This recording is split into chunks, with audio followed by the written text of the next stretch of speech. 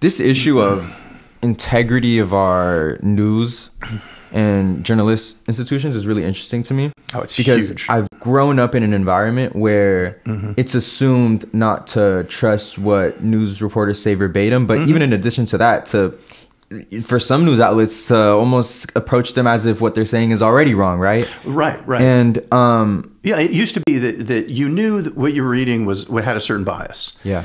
You know, Christian Science Monitor covered this well, but not this, and New York Times this. And you would get more stories because it was New York and it was more Jewish. You would get more stories about the Holocaust. LA Times would be more entertainment and defense. You know, you knew that, but you never believed they were making something up. And again, if they found errors, they corrected errors. But it was sort of like, you know, they plowed different fields. They were kind of good at doing certain things. And in France, you know, there's all kinds. There's more of a spectrum of conservative, liberal, moderate newspapers are that way. In Germany and so forth. So yeah, you knew what you were getting. Yeah. But you didn't think it, you didn't not trust it. Yeah. And I think there's such a stark difference in the way people from older generations versus newer generations consume political information. And, you know, just given American culture and there not being really like elderly people that people sort of congregate around and speak with, there's sort of like a broken communication channel. And from my perspective, you know, being young, it seems like the quality of news reporting shifted from establishment news outlets to places where decentralized reporters would congregate and were allowed to post their content. And in regard to like the political news consumption of my generation, there seems to be this really cool and disruptive and innovative sort of dynamic going on in news journalism where platforms like Substack or YouTube, there's decentralized creators that don't have to deal with the sort of perverse incentive structures of big establishment news media outlets. And their integrity is based on sort of their very well documented track history of reporting. And although sort of the kinks of what this new sort of political news ecosystem looks like are still being worked out, it's made me not feel as pessimistic about where news journalism is headed versus older folks that I think may not be familiar with sort of this emerging. Well, I'll give you an example. Woodward and Bernstein that revealed the Nixon escapades leading up to Watergate. It's a journal? They're journalists. Okay. Yeah. Robert Woodward and Carl Bernstein of the Washington Post. So they tracked Watergate and all the machinations there. They had editors, again, these old people who from World War I, World War II, and the publishers, right, looking over their shoulders all the time because the issue here was getting rid of a president of the United States. And back then, a president of the United States was like God. I mean, Lyndon Johnson, John F. Kennedy, FDR, you know, you didn't just, even Trump, look how hard it is to kill off Trump. He's got 91 indictments and he's got half the country. It's like, right? So, they bird dogged them, everything that they did, all of their sources, check and double check and go back and so forth.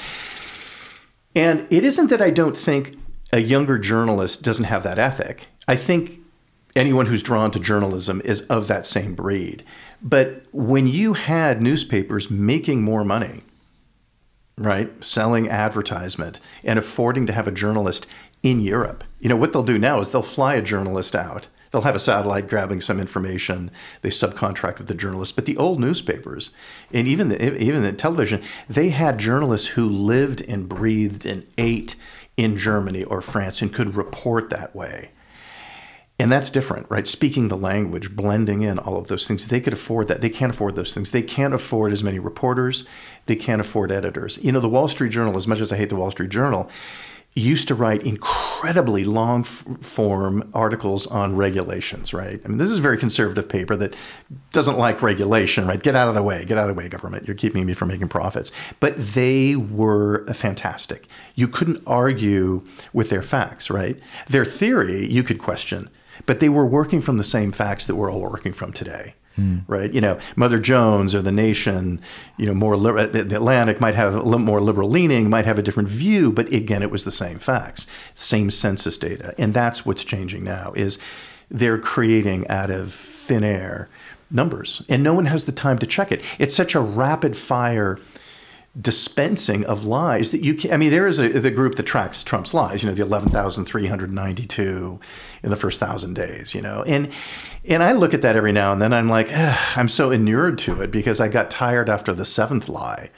You know, the first day of his administration was, oh, my crowds were bigger than Obama's, which was a complete fabrication and lie. It was a lie if you looked at the turnstile data from subways in Washington, D.C. to the aerial photography. It was, and they kept pushing it, and social media kept it alive.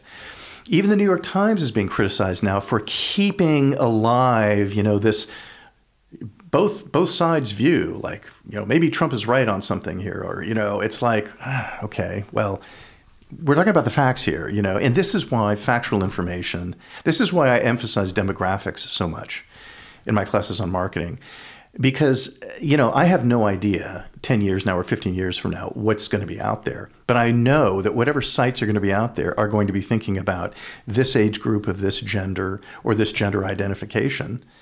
And that's going to determine what they do. And the more you study demographics, okay, Reddit appeals to this and Pinterest here. And should Pinterest go after more women, or it's already 80%? Is it saturated? Should it go to men? What should it do? Should it stick to its knitting? Should it, these are the kinds of things that you have to know. Big demographic movements to kind of protect yourself from the outright lies. So you can't study it enough as far as I'm concerned. I'm curious what you think about this hypothesis in regards to trying to reconcile where this journalist ethic may have left establishment media news outlets. I heard you mention earlier that, when you would watch the news back then, a lot of those guys were veterans, right? Yeah. So they saw some shit, right? At a young age. Yeah. And that affected, it sort of like instilled this sense of like, I'm going to live a life of integrity. I've seen what the repercussions of reckless behavior from a person that has power looks like. And I know what bad is. Breaking news is dropping a bomb. Breaking news is Normandy. Breaking news isn't, Miley Cyrus got married. Yeah. And I guess the hypothesis is, and you also mentioned the sort of dynamic of like academic institutions having these deferred MBA programs, or these programs where you sort of make a person sort of like a weapon of capitalism at a very young age, right? Right. What do you think about the hypothesis that maybe what went wrong is, the people that saw some shit, right, and then started working in journalism sort of died out? Yeah, right. And the new generation, I'm reluctant to use the word cesspool, but it was sort of like a cesspool of very privileged people that got the in through going to this academic institution, and were really disconnected with what breaking news actually meant, and maybe were operating under an incentive structure where their much less resilient integrity couldn't overcome the challenges of navigating that incentive structure. Well, like I say, with editors going away, with more reporters going away, with the infrastructure and oversight, with that kind of going away of print journalism, it wasn't like, the inmates are running wild now. It wasn't that. Because, again, I do believe that the fundamental integrity of a kid your age that wants to go into journalism is the same of Woodward and Bernstein, is the same of Walter Cronkite from that era. I really believe that. Now, you have all these tools now for summoning up data immediately that if you were a reporter 50 years ago, you'd have to go to the reference library, or there'd be a library maybe at the newspaper to get some basic demographics. You do have more at your disposal, but you have to have that fundamental knowledge of, putting it together quickly, putting it together in a way that makes sense. If you don't have to worry about grammar and syntax because you were raised with Twitter and texting all the time, you're not going to craft a really good sentence.